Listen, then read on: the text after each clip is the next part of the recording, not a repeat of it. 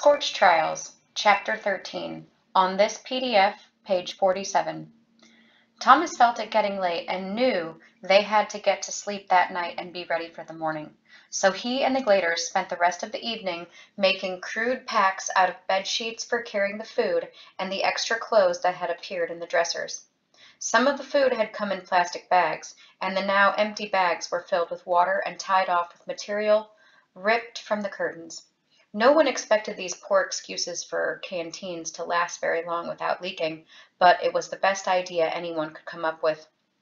Newt had finally convinced Minot to be the leader.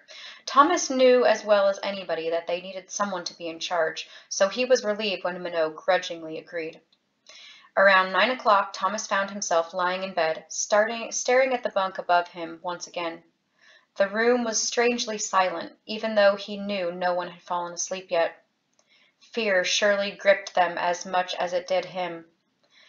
They'd been through the maze and its horrors. They'd seen close up what Wicked was capable of doing. If Ratman was correct, and all that had happened was part of some master plan, then these people forced Gally to kill Chuck, had shot a woman at close range, had hired people to rescue them, only to kill them when the mission was complete. The list went on and on. To top it off, they gave them a hideous disease, with the cure as bait to lure them to continue. Who even knew what was true and what was a lie? And the evidence continued to suggest that they'd singled Thomas out somehow. It was a sad thought. Chuck was the one who had lost his life. Teresa was the one missing.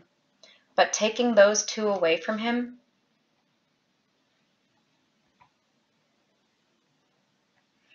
His life felt like a black hole. He had no idea how he would muster the will to go on in the morning, to face whatever Wicked had in store for them.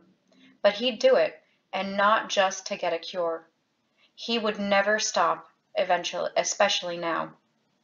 Not after what they'd done to him and his friends. If the only way to get back at them was to pass all their tests and trials, to survive, then so be it. So be it. With thoughts of revenge actually comforting him in a sick and twisted way, he finally fell asleep.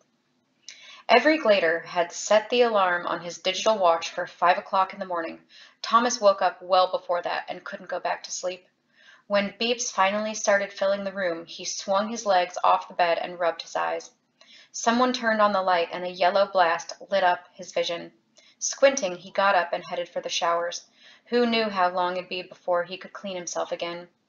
At 10 minutes till the time appointed by Ratman, every Glader sat in anticipation, most holding a plastic bag full of water, the bedsheet packs at their sides. Thomas, like the others, had decided he'd carry the water in his hand to make sure it didn't spill or leak. The invisible shield had reappeared overnight in the middle of the common area, impossible to pass through, and the Gladers settled just on the boys' dorm side of it, facing where the stranger in the white suit had said a flat trans would appear. Eris was sitting right next to Thomas and spoke for the first time since, well, Thomas couldn't remember the last time he heard the boy's voice. "Did you think you were crazy?" the new kid asked, "when you first heard her in your head?" Thomas glanced at him, paused. For some reason, up until that moment, he hadn't wanted to talk about this guy, but suddenly the feeling vanished completely. It wasn't Eris's fault that Teresa had disappeared. "Yeah, then when it kept happening, I got over it. Only I started worrying about other people thinking I was crazy, so we didn't tell anyone about it for a long time." "It was weird for me," Eris responded. He looked deep in thought as he stared at the floor. "I was in a coma for a few days, and when I woke up, speaking out to Rachel seemed the most natural thing in the world. If she hadn't accepted it and spoken back, I'm pretty sure I would have lost it. The other girls in the group hated me. Some of them wanted to kill me.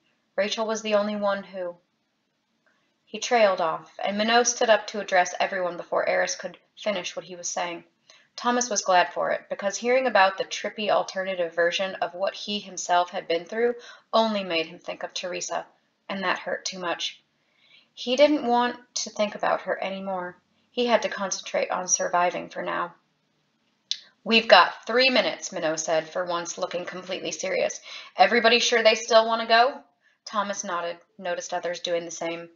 "Anybody change their mind overnight?" Minot asked. "Speak now or never. Once we go wherever we're going, if some shank decides he's a sissy pants and tries to turn back, I'll make sure he does it with a broken nose and smashed privates." Thomas looked over at Newt, who had his head in his hands and was groaning loudly. "Newt, you got a problem?" Minot asked, his voice surprisingly stern. Thomas, shocked, waited for Newt's reaction. The older boy seemed just as surprised. "Uh-oh. No. Just admiring your bloody leadership skills." Minot pulled his shirt away from his neck, leaned over to show everyone the tattoo there. "What does it say, Slinthead?" Newt glanced left and right, his face blushing. "We know you're the boss, Minot. Slim it."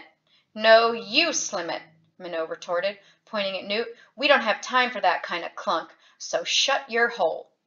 Thomas could only hope that Minot was putting on an act to solidify the decision they'd made for him to be the leader, and that Newt understood. Though if Minot was acting, he was sure doing a good job of it. "It's 6 o'clock, one of the gladers shouted. As if this proclamation had triggered it, the invisible shield turned opaque again, fogging to a splotchy white. A split second later, it vanished altogether. Thomas noticed the change in the wall opposite them instantly. A large section of it had transformed into a flat, shimmering surface of murky, shadowy gray. "Come on," Minot yelled as he pulled the strap of his pack onto his shoulder. He was gripping a water bag in his other hand. "Don't mess around. We only have 5 minutes to get through. I'll go first." He pointed at Thomas. "You go last. Make sure everyone follows me before you come." Thomas nodded, trying to fight the fire burning through his nerves. He reached up and wiped the sweat off his forehead. Minot walked up to the wall of gray, then paused right in front of it. The flat trans seemed completely unstable, impossible for Thomas to focus on. Shadows and swirls of varying shades of darkness danced across its surface. The whole thing pulsed and blurred, as if it might disappear at any second. Minot turned to look back at them. "See you shanks on the other side." Then he stepped through, and the wall of gray murk swallowed him whole.